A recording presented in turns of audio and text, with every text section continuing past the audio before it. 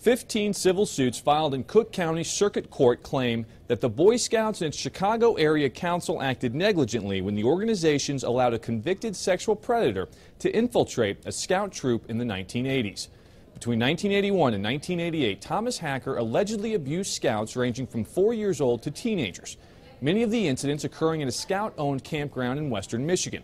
Before that, in 1961, Hacker, who also went by Thomas Edwards, working as a scout leader in Indiana, was arrested for molesting boys during a camp out.